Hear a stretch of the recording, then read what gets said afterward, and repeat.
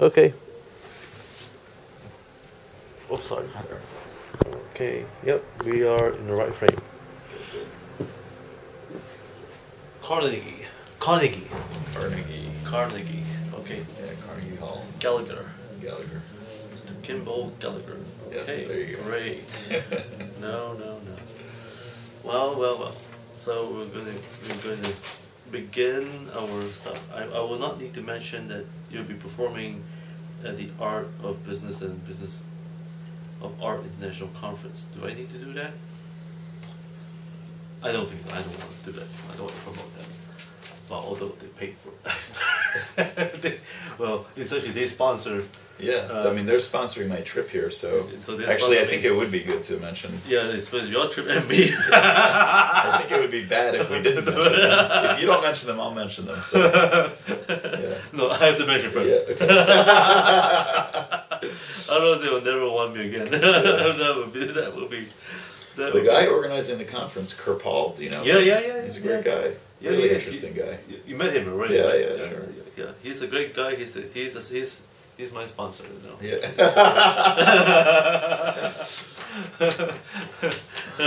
So there's more excuse for me to say it. Exactly. Okay. So are you in the mood right now? Yeah, I'm ready to go. Okay. 1, 2, and 3. Hi, welcome to the National Critics' Choice Online News. I'm Robin Steinberg, and welcome to the Steinberg Review. And today we have a special guest all the way from the United States, and who has just arrived from India, actually, to attend and perform this special conference here with the Singapore Management University that's organizing the Art of Business and the Business of Art International Conference. And here we have Mr. Kimball Gallagher, who is going to be performing here in Singapore as part of the concert tour around the world. He actually is a graduate from the Juilliard School from New York, and he has also performed at the Carnegie Hall in New York. And now we have Mr. Kimball, who's going to tell us more about what he's going to do and his perspective on music. Mr. Kimball, thank you and welcome to our show. Thank you for having me. And I hope that I got it right this time round. Oh yeah, well, yeah. I tell you, it was great. It was a real challenge for me to face many guests like yourself, to actually explore insights, and their psyche about the perspective of life. Now, Mr. Kimball, now that you're here in Singapore and you'll be performing on Thursday at the Singapore Management University for this wonderful conference that they're putting on, especially Kimball has done a great job with us. How has your experience been for you, your journey as a artist?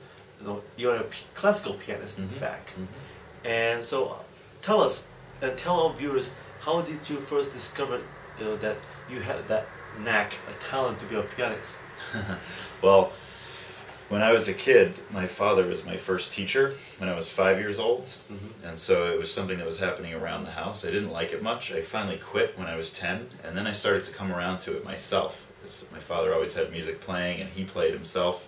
And then I was about 12 or 13, I discovered the music of Frédéric Chopin, and I became obsessed with Chopin. So I was always practicing these pieces, many of which were too difficult for me at the time. Yeah, Chopin. But this led to me doing my first recital, and I was actually mentored by a friend of our family. His name's Joseph Smith. He lives in New York. He's a pianist. And he sort of guided me a little bit through this first performance, and it was supposed to be a very small performance at our house for like 10 people in the living room. But it turned out it was at the local piano store, and we had 70 people. But for somebody who had never performed, and I never had institutional training, I wasn't part of a, many kids that went to Juilliard, they go to Juilliard pre-college from very young age, and so they have a lot of training and performance and everything like this. But this is my first thing, and I was 15 already. So that sort of was the first time I really started to take myself seriously as a pianist, and it sort of went from there.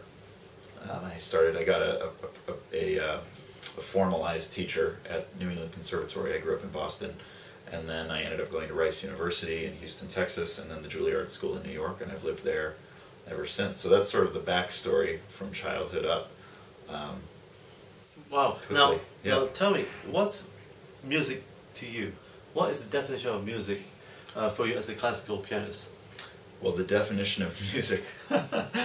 I mean, there's a lot of different definitions of music. But personally, depending on who you talk to. For me, wow, I haven't thought about it so much in this philosophical context. I mean, I guess it's about the relationship between silence and organized sound.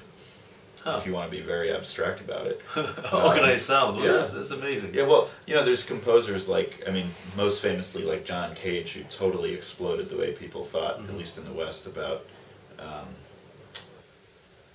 what music is. He was constantly asking that question again and again, and he has a famous piece called 4:33, which is just 4 minutes and 33 seconds of pure silence. So you're just supposed to come out on stage, take a bow, sit down at your instrument, and sit there for 4 minutes and 33 Really? seconds, and then walk off stage, yes.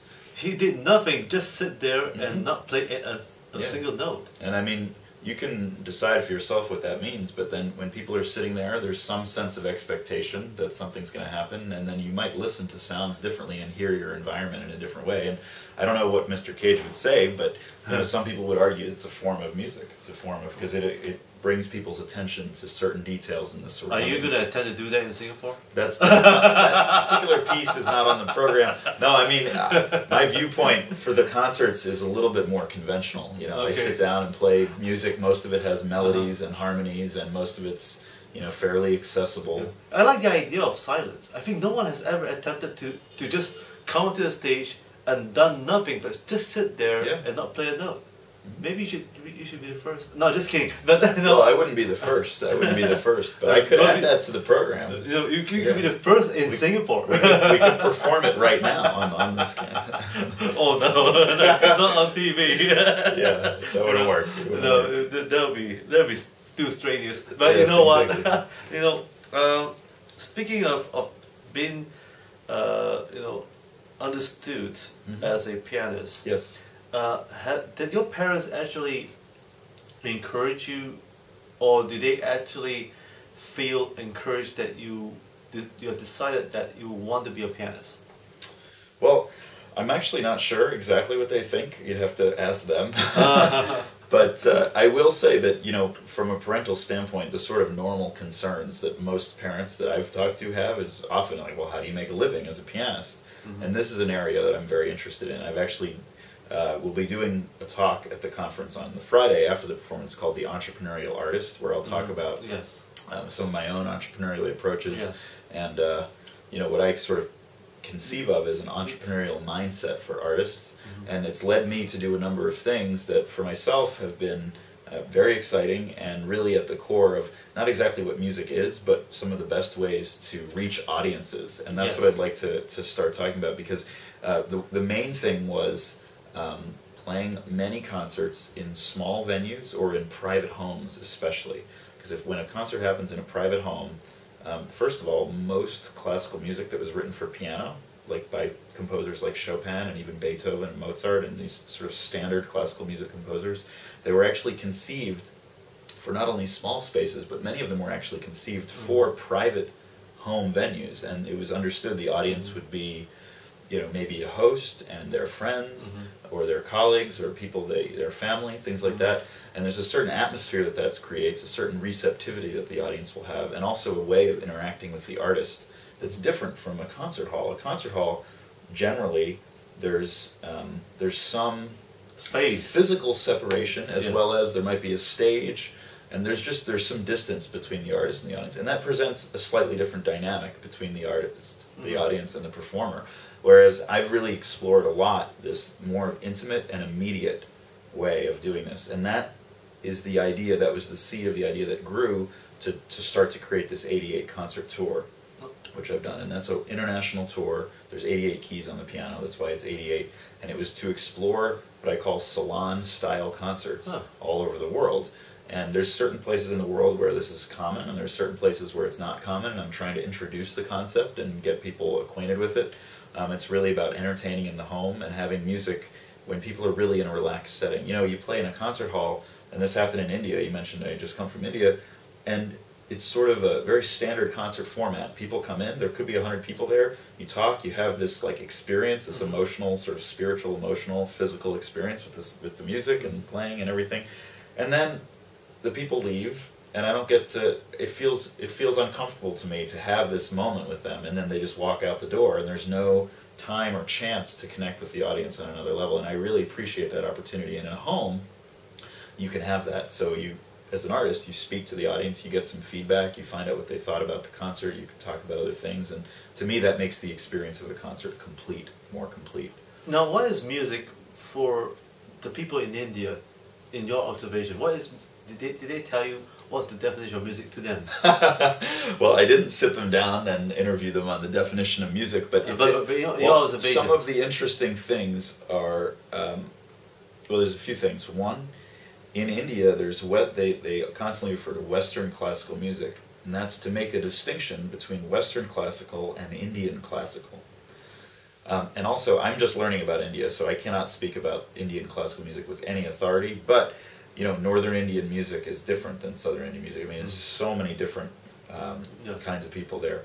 But what is your perspective? I think that, well, there is a group that is interested in Western classical music, and that's what I was trying to present in an accessible way. And I actually played two pieces by composers Rina Ismail and Michael Harrison, both of which were sort of a standard Western classical music format, but where the musical content had a very strong Indian influence. One of them was based on a Farsi melody. It was actually an old melody, and treated the way an Indian classical piece would be treated. And then Rina's piece actually used a specific Indian raga, which is just a sort of scale. It has a certain flavor, musical flavor to it. And so the audiences were able to recognize these elements as their sort of native music. Perhaps in unexpected ways. So, I mean, I think, in general, though, I think Indians would treat music and give a similar definition than Westerners in a general sense. Now, is this your first time coming out from the United States into Asia, touring around? Oh, no, this is, I mean, I haven't been to Asia many, many times. This is maybe my fourth or fifth trip to Asia. And how about your trip to Singapore? Second time in Singapore. The second Singapore. Oh, yes, okay. This will be my first time I'm performing in Singapore. I was here before at NUS doing a lecture and a master class. Oh, that's nice. I believe April or March of this year. Oh, that's nice. Yeah. Now, how is your observation about Singapore right now? Have you tried any of the local cuisine? Well, I'll tell you, compared to India, it's just amazing. It's pristine, organized, very clean. You know. Now that's not a statement about India, but in India there's sort of a perpetual uncertainty about, you know, if things are going to happen on time or things of that nature.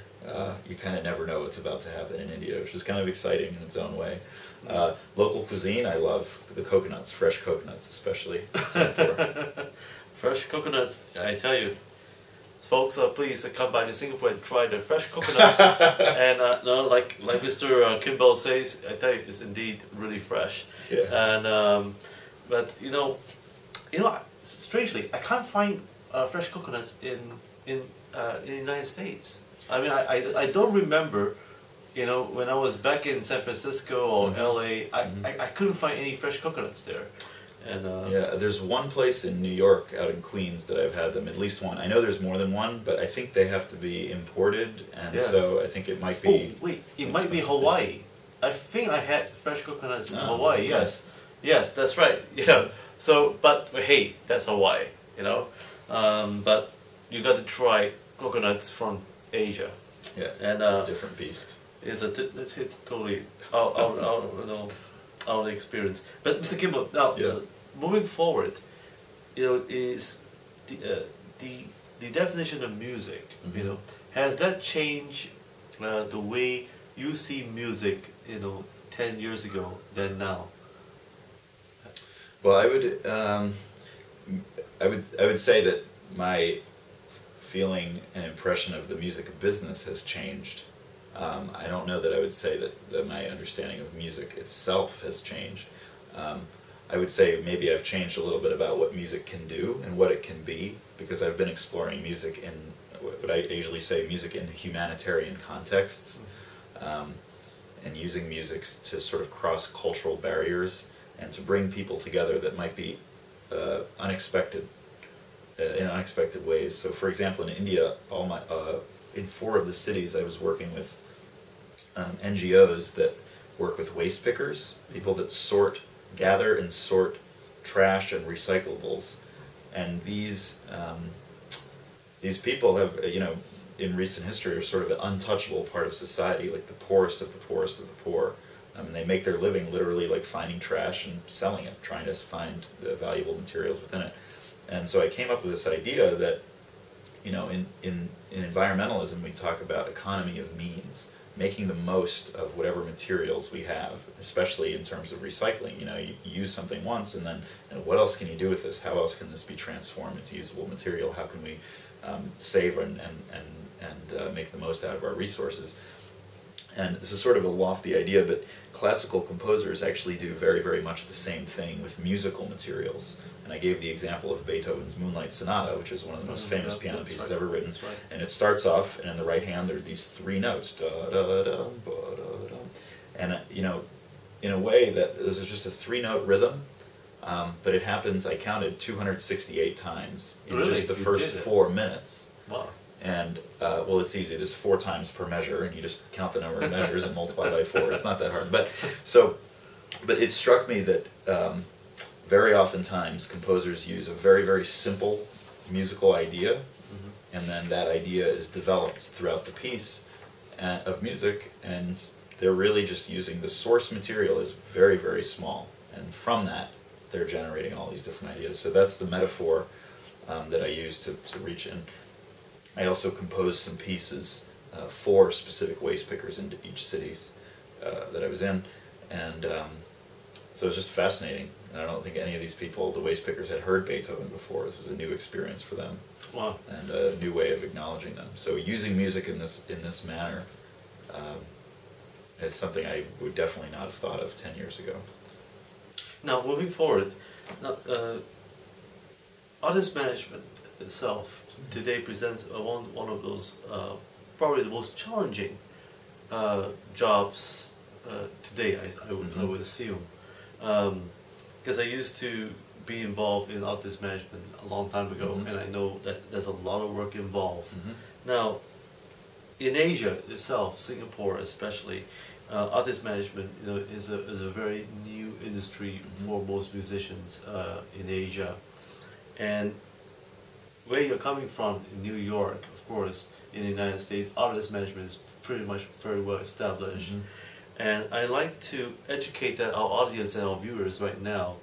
They're trying to understand what is the job of the artist manager, and what does the artist like yourself would define the job scope of the artist manager, and what does the artist manager actually do for the artist?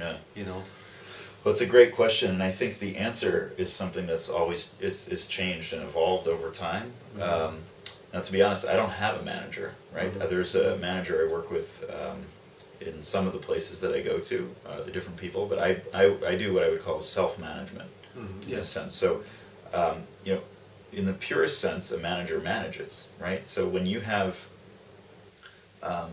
if you're trying to, make a living playing concerts, you very oftentimes you need to play a certain number of concerts in a certain amount of time, and you need to coordinating the logistics of that is can be very complex, because you're working with maybe each concert is a different organization, so you need to work with that organization, find the date, make sure the travel arrangements make sense, you're not spending too much money on flights, you have to arrange hotels, places to stay, things like that. You have to figure out what repertoire you're going to play, and so depending on the artist and how much repertoire you have ready to go,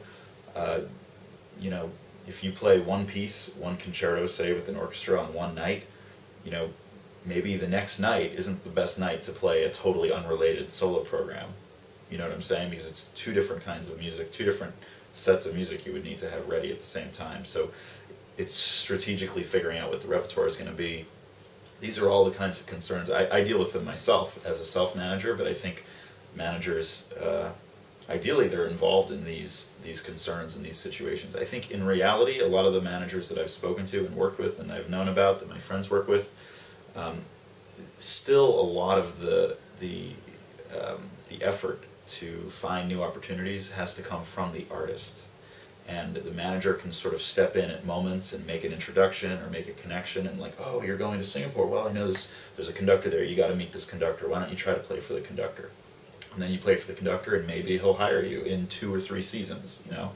Or maybe the manager, because the managers are sort of, you know, if they're good, they're keeping tabs on the way things are going in different places. Maybe there's a cancellation in an orchestra, and they call a manager because the manager has easy access to a lot of high-level artists. So they might say, oh, you know, we just had a cancellation in Bangkok, we need someone to come there. And then the manager can say, oh, well, I have an artist who plays that concerto, they could do that tomorrow, no problem. So then you get the call from the manager, we need help, you know, substitutes. That's the sort of thing that I've heard of happening. There's not too many managers out there, to my knowledge, that are really in the business of building careers for artists from the ground up. They need to find artists who've already been able to establish themselves to some degree, and they have some visibility, and then they can work with that. That's my understanding. I don't know. But isn't it the job of the manager has to market the artist? Absolutely, yeah. In simple terms, that's, yeah, marketing the artist. I mean, they have to go around, you know, to different concert halls and sorts and radio stations and yeah. I think that's, to my knowledge, there's not too many managers who are doing that in like a hardcore way these days. Oh, yeah. I think that used to... That's changed? To my knowledge, it has changed. Oh, okay. So what's the present trend? It depends who you talk to. It depends what it is. And honestly, like I said, I don't really know because I'm not really in that world. I do it for myself. So yes, I do think some managers will go around to different concert halls, but I think it's done strategically. It's not done.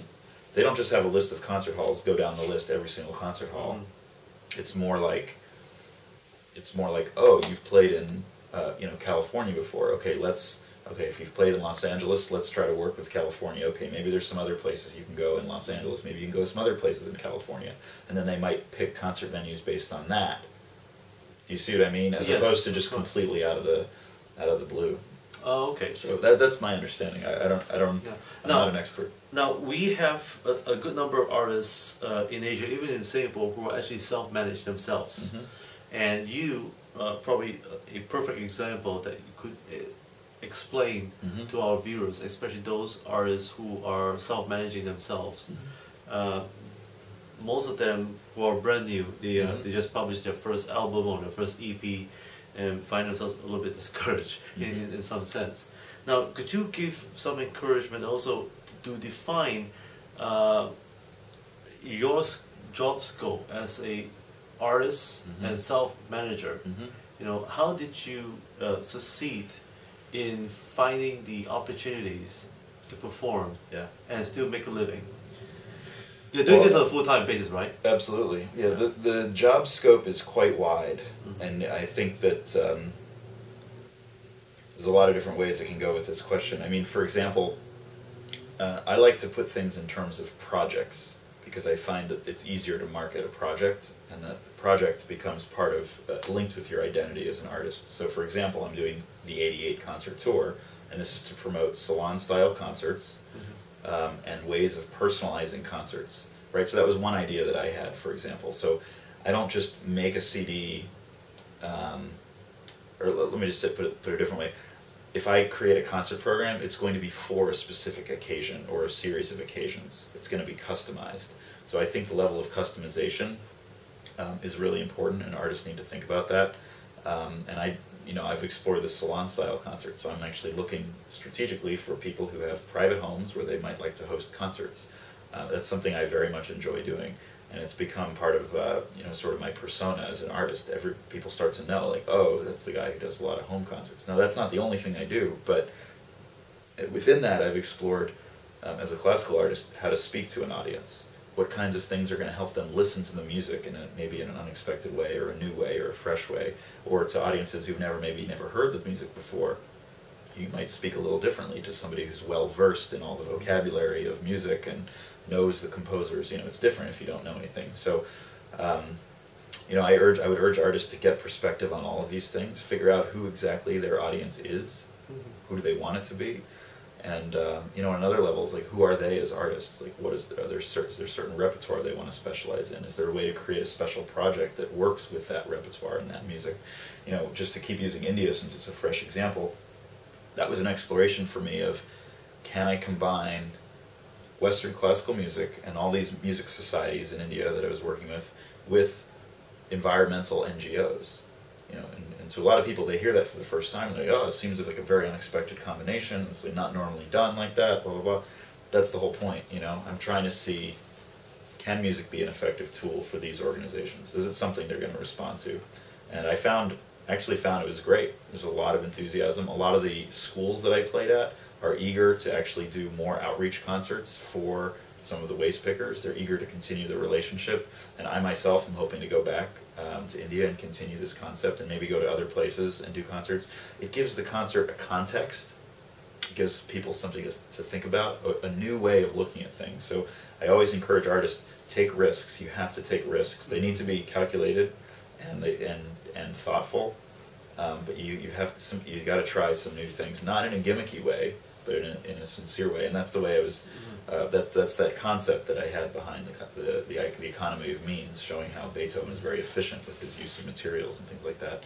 But music is amazing because it can be molded and I didn't mean molded so much, but you can put music in any context that's going to have some importance. You can look at it in many different angles. It'd be very interesting. It's flexible. Now, are you a people person? You seem to be, you know, you like to approach people and you like to get in contact with people. Are you a salesman? Well, I'm sorry to ask that. No, I do. I like meeting people. I'm very interested in people's life stories and their own journeys, and I try to view my own life in that way. And I think that story is one of the best sales tools, if you want to speak in those terms as well. Because it's easy for people to relate to stories, gives them something to hold on to, it's easy to understand. So yes, the answer to your question is yes. It must be challenging for you to meet those people in India. I mean, did you have any problems in trying to connect with them because you're crossing a different culture right now? Yeah. There's different cultural. It's sort of fresh in my mind. I'm still reflecting on it. Like in India, I found there was much less small talk. Like in the U.S. and in Singapore too, there's a lot of small talks. Like, oh, hey, how's it going? Oh, what do you think about that? In India, it's just right to the topic. Really? Oh yeah. I thought they talk a lot. I didn't. It's not that there's not a lot of talking. It's just there's no small talk. So when I call somebody on the phone, it's not like, hey, how's it going? It's, you know, I'll be there at 6 by. You know, it's like very short. Okay. Quick communication, fast pace of communication. That's what I found. I mean, not with every single person, but just as a general. Okay. As a general thing. So yeah, that's part of what I enjoy is exploring how do we connect with these people in different cultures? How do I understand their culture? How can I present myself in a way that they're going to understand? And I think what I was doing there, it was very new to a lot of the people involved in Western classical music there. So it had to be presented in a certain way. You know, in New York, there's constantly these like unusual projects with classical music. So in that context, you can explain things in a different manner, you know. Now, we have a lot of Asians, especially in Singapore. Again, there's another question for you. Yeah. About entrepreneurship and series. And now, the first question I asked just now was about, you know, how do you manage to self-manage? Mm-hmm. Now we're going to move forward to another subject. It's about the managing of artists themselves. Artists themselves in Singapore find a challenge to market themselves because they say, and their rational explanation is that the market is too small. I got to hold on to a second job. You know, if I leave my job, I won't have any stable income, that sort of thing, because they're too afraid that they may not able to get a rice bowl on their table. So, but you have successfully done it, self-employed, and self-sustainable. Now, how can an artist able to start a career with no management, they may not have enough financial resources, Mhm. but in a country like Singapore is small, and you've been here now for the second time. You know, it's a small country itself, is an island. How can an artist learn from you, lesson the best practices on how they should market themselves, Yeah. work hard, and at the same time, what measure of risk can they take? Well, I would say for marketing purposes, now it depends what genre of music they're playing and you know the way they like to do that. One of the most effective marketing tools that I've used, and I didn't even think of it as marketing at the time, was that I had regular concerts in my own apartment. And they were not paid. I didn't do this to it was not a business venture, but I started this series called Cocktails and Counterpoints with a close friend of mine named David Rosenzweig, and he actually has lived in Singapore for a while, but he's from New York, or we met in New York, and the concept was simply to bring, at first it was going to be bringing his friends, and most of them were from business school. They actually were not artists, or maybe they had taken piano lessons as a kid, but they were interested in art, but they didn't have a way to access it. And when I say that, I mean they lived in New York. There's tons of art going on, and even in Singapore, there's lots of art actually going on, but they didn't have a personal contact with the people putting on the art.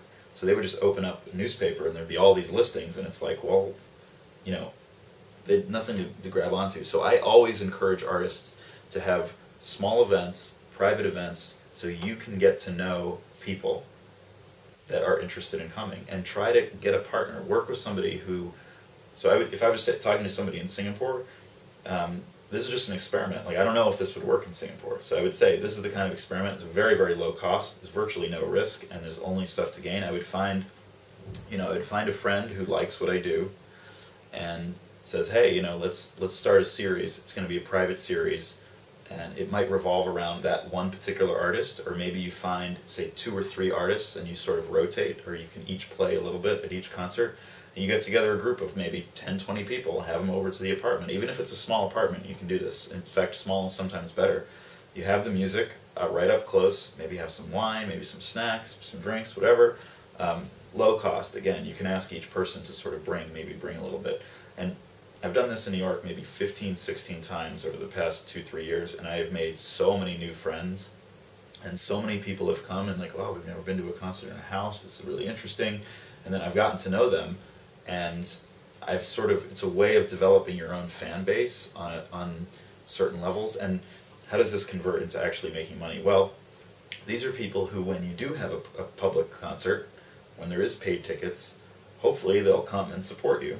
And you can ask them. And the thing is, in the private concerts, it's an opportunity to explain the nature of your career. What are you trying to do? So I don't ask them for money or ask them to come to paid events very often. But occasionally there'll be something. Like when I did this Asia tour that I'm on now, we had to do a fundraiser in New York for the India tour. So that was the one time.